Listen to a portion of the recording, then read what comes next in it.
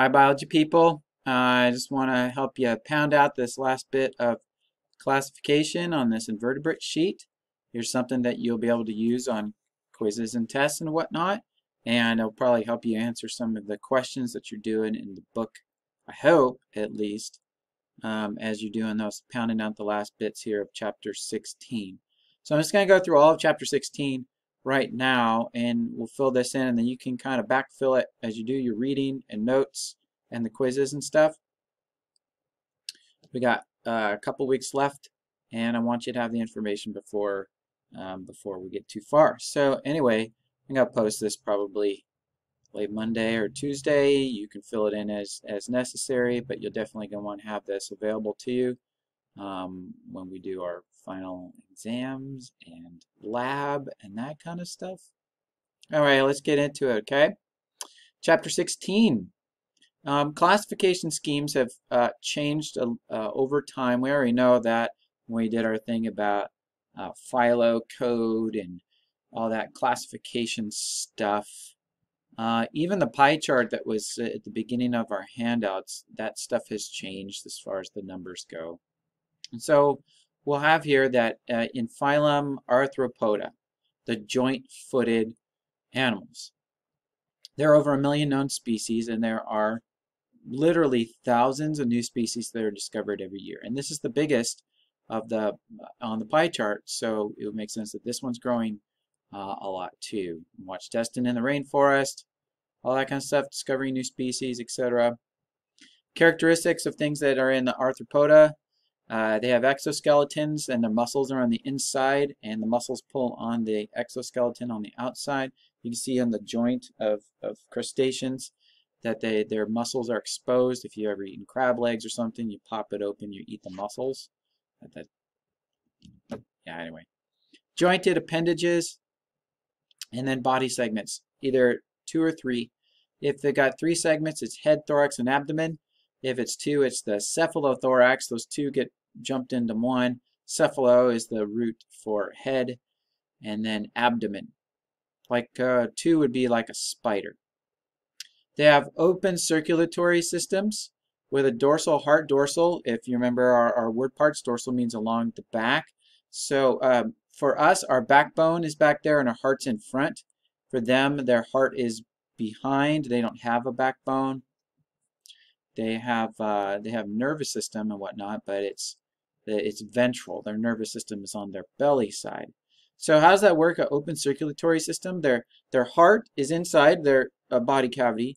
It collects blood, and then it pumps that blood and like bathes their internal organs with it. This is part of the reason why when you step on a bug, it's really splashy and gooey, and there's a lot of juice, because all that stuff on the inside is just being bathed with blood. It's not going through a bunch of tubes to those organs. It's just being pumped over them, then collected on the other side of them before it's pumped back to the heart, which pushes it back across all the stuff. So that's open. It's not in closed tubes. It's all open. Makes it very wet when you squish them or when they run into your window. And then again, their nervous system on the ventral or the belly side. Going on to 16.2, they have in there subphylum Crustacea. This is kind of a new classification scheme. It used to be just like one section all by itself. And so we've got subphylum, and then we get to classes all under crustaceans. No, I don't think class Insecta is under that. It's under something else. First, Malacostraca, which is an old use of the word. Today they might just call it the crustaceans. You've got crabs, lobsters, crayfish, or crawdads, depending on what part of the country you're from. Krill and shrimp, all very similar to each other. We got here, we ordered some crayfish for a dissection next week. They're inside. If I open it up, it's going to smell right now, and I don't want to smell for the next week and a half. So I think there's like 10 crawdads in there. Maybe some of you know where to get those too. But these ones are dead, and they're preserved, and they even are singly injected so we can see some of the stuff inside of them better. You're going to be watching the Smart every day on the mantis murder shrimp, which is a crustacean. All right? Bam! Killing stuff. So crabs, lobster, krills, and shrimp. We can tuck in there then also subphylum Chelicerata, And then underneath that will be class Arachnida, the spiders, but not just spiders. Scorpions. Scorpions have 2 body segments as well. Spiders, ticks, and mites, they have 2 body segments and 4 pairs of walking legs, and typically they also have 4 pairs of simple eyes, though the tailless whip scorpion apparently only has 3 sets of eyes, as you'll see in the video. Okay, ticks, little head, big body usually, and then mites are like really tiny, and they're usually kind of red or orange. They're like little spiders. You usually see them, you turn a rock over, you saw all kinds of them there. No antenna or mandible, so they don't have the same type of way of picking up signals from their environment as maybe insects do. Mandibles, not big, chewy things, except for Shelob and family and whatnot in the Lord of the Rings. They apparently they get big mandibles there. Anyway, so usually they just, yeah. Respiration, if you're filling out one of those life process charts, respiration is by a system of things. It's kind of like gills, but not exactly. They're called book lungs. They have a bunch of these layers of tissues that pick up oxygen. So I don't know a whole lot about those, but you can look them up if you want to. They're called book lungs in arachnids. Again, we're talking about spiders or ticks or mites or scorpions. And as I said before, 4 pairs of simple eyes, usually. Wide variety in here, lots of different sizes of these things, big and small and otherwise. Had a girl that stepped on a scorpion at recess one time. Always a good idea to keep your shoes on, especially if you live in the desert. Almost stepped on some in cross-country races too. I had to jump over them because they were sitting right there in the middle of the course. That was not cool. And I really, really hate spiders. I really hate spiders. When I was a kid, maybe sometime in the 90s, there was a movie called Arachnophobia, where a whole town is like inundated with these big, nasty, poisonous spiders. You want to look that up on YouTube, huh? Or Netflix. I just watched Outbreak. Boy, wasn't that fun. Underneath that as well, we also have centipedes and millipedes, Chilopoda and Diplopoda. I think you could recognize that diplo part having to do with 2. Centi means 100 and milli means 1,000, though those are just kind of giving us an idea of like a lot and a lot more. But the centipedes and the millipedes, they got pictures in your book. There is that one facet thing on page 378. And the main thing is how many pairs of legs per body segment. So centipedes have just 1 set of legs, 1 on each side coming out from each body segment. Millipedes have 2 little legs coming out from each body segment. One of these is poisonous, one of these is not. You need to go look that up and see which one it is. If you ever go hiking in fairly wet places, you probably see centipedes and millipedes. They're not super exotic.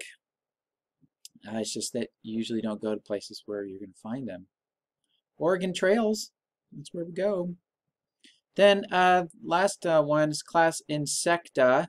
If you would like to be a studier of insects, if you think insects are just fascinating, then you are an entomologist. And again, one of Dustin's friends there, as they're hiking through the Amazon rainforest, was an entomologist. He's got entomology books. He's always coming out with new things because they're always discovering new species, as you'll see in those videos. And the guy studies like their mechanisms for how they jump and yeah, just the physics behind that kind of stuff, the kinematics behind it. It's pretty fascinating stuff. So I'm not super into bugs, but I do think it's interesting the way that, for instance, a damselfly or dragonfly's wings work. Has a lot to do with their breathing and their circulation and all that kind of stuff. They're fearfully and wonderfully made too. Characteristics of class Insecta: 3 pairs of walking legs, typically. Wings usually present, though not all. Some of them have their wings hiding underneath hard outer coverings like beetles. Some of them, they're just out there. Some of them, like ants, don't have wings, though some ants do. Again, these are just typical characteristics, but there's a wide variety, and a lot of them are classified by the types of wings that they have, as we'll see on the next page. 3 body segments, and typically 1 pair of antennae for feelers and whatnot. Mouth parts, they can be classified kind of that way. You can have chewing mouth parts like grasshoppers or locusts. Think Joel chapter 2. Sponging flies have this kind of like thing that sticks out and they just kind of go pat, pat, pat. That's why you're always seeing them just getting on stuff that's wet and yucky and just patting it and soaking up stuff. That's why they're kind of gross. They kind of like put their mouths on everything. They're like 2-year-olds. Siphoning like butterflies. They've got all looped up and then they'll stretch it out and they've got a little ridge in there where they can like slurp up the juicy yummy from inside flowers. So butterflies and moths work that way. That thing is called a proboscis.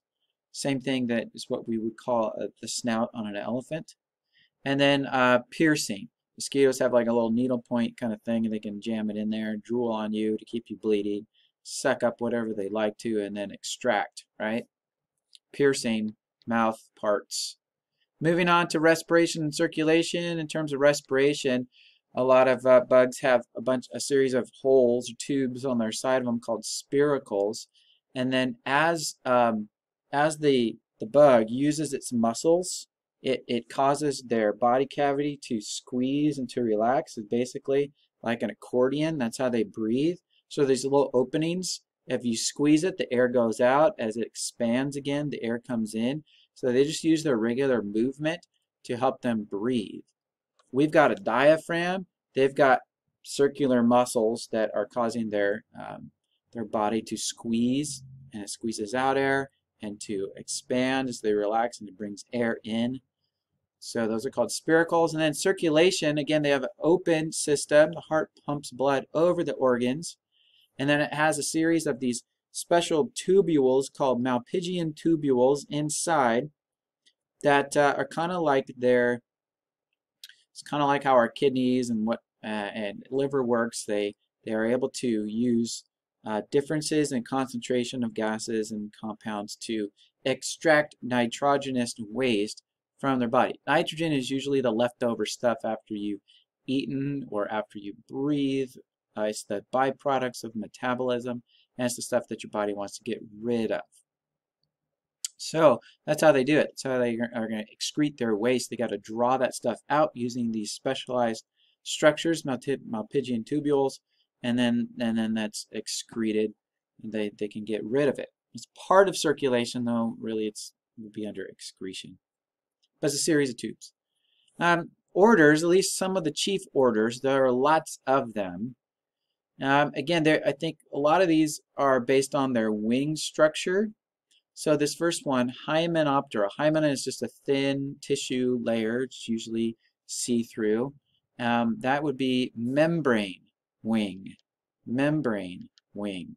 So bees, wasps, and flying ants, they have a see-through wing, the membrane. Lepidoptera, scale wing. Butterflies and moths. So remember the videos that we watched on, I suppose it was on, yeah, it was butterfly wings, and Destin looked at them super close and how they're attached and all that kind of stuff. So magic fairy dust. Coleoptera, sheath wings. Beetles, they have a covering over their backs. You can tell a beetle because they got a line right down the center of their backs. And then when they go to fly, they lift those sheaths, so like the crunchy parts, and then they got these the wings that pop out underneath. They're usually kind of loud, right? Beetles. So they go flying around, and then when they land, then they tuck in their soft wings and they cover them with their hard sheath covering. So beetles fall into that category. Coleoptera. Optera, or Ptera, always means wing. And then we're just looking at this word part in the front to determine what kind of wing it is. Next, Diptera. And here we're thinking like diplo or die. 2 wings. Gnats, mosquitoes, and flies. 2 wings. And then Orthoptera. Ortho means straight. Straight wings like grasshoppers and cockroaches. Cockroaches. Disgusting. And I've slipped in another one in here. Odonata. There's our dragonflies and our damselflies. Lots of Smart Everyday videos about dragonflies series. In fact, you can do the deep dive on that if you so choose. They are the fighter pilots of the insect world. Those are all the insect orders that I'm going to hit. There's probably more in the book, and there's definitely more out there that we don't know about, but a lot of them are, again, classified based on what types of wings that they actually do have. You can go forever onto smaller classifications, but yeah, just look at the world around you. Bethan found some weird type of insect growing on on the eucalyptus, on those little white dot things. It's a psyllid, which is kind of like a fly or a wasp. So yeah, maybe you're finding interesting observations like that about your plants, that there are certain bugs that are associated with them too. Keep working on that. And again, this is just to kind of flesh things out here for you. You will be able to use this when you take your final exam. I suggest that you have it very clear and you've looked over it. But there you are, 16 minutes of your life. Hopefully that helps in your studies. Bye. See you later.